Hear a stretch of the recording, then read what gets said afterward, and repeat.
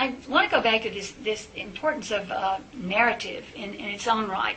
They're fables, they're folktales that have endured. They're not literally true, but there's great value in the universal truths that are taught just by the story itself. For example, the creation story. Could you at all agree with me that some of those stories are valuable just as a metaphor?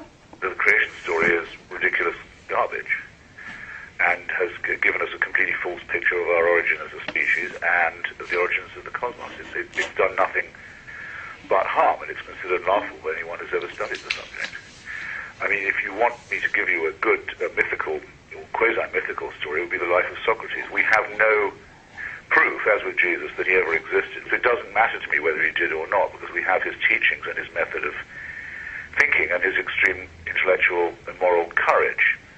And anyone who could look me in the eye and say they preferred the story of Jesus or Moses or Mohammed to the life of Socrates would, I think, be, I have to say it to you, intellectually defective.